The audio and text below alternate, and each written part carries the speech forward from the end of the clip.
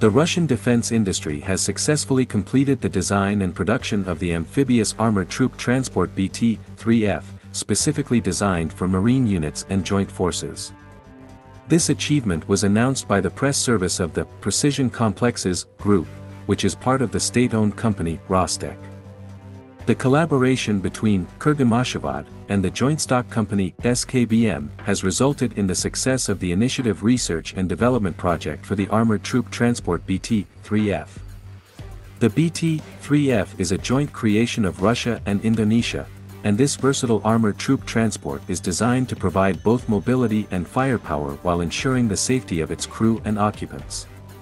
The BT-3F is equipped with a remotely operated weapon station armed with a 7.62mm machine gun. In addition to that, it is equipped with a second 7.62mm machine gun. This firepower provides effective coverage against enemy threats.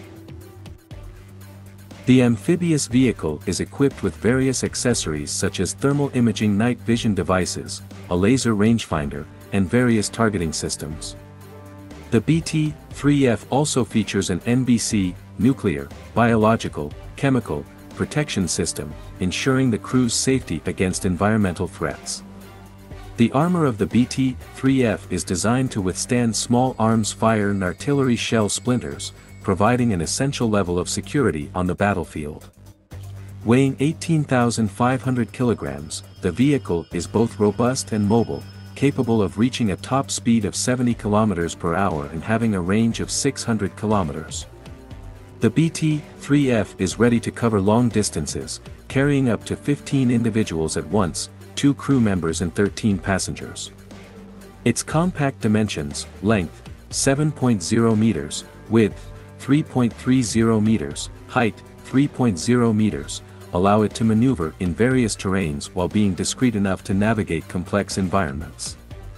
The production of the initial prototype had already been completed, with successful tests conducted at the end of 2022.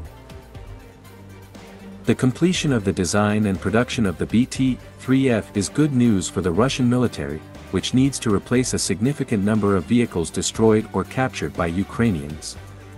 The next challenge of the conflict will likely be the ability of both parties to replace and repair their respective equipment, and Russia seems to maintain a lead in this area over Ukraine, transitioning more towards a wartime economy. The reaction of Ukrainians remains to be seen.